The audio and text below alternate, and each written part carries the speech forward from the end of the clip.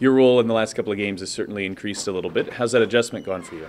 Pretty easy. It's just a matter of just being a basketball player, just reading the defense, reading how they're playing, how the other players move.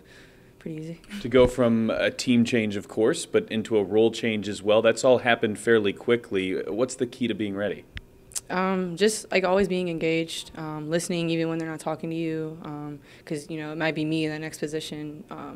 The question that they ask, I might be asking myself that same question, but just not sure if I should ask it or not. So just a matter of just staying engaged on and off the court. Are there things personally that you're trying to show here with the spotlight? Not really. I mean, I'm an Energizer bunny. On the bench, I'm always up cheering. On the floor, I'm up and down. I'm pretty annoying to guard because I never stop moving pretty much. So just bringing the energy, on and off the court. It was a really complete win on Saturday. What were you most happy with?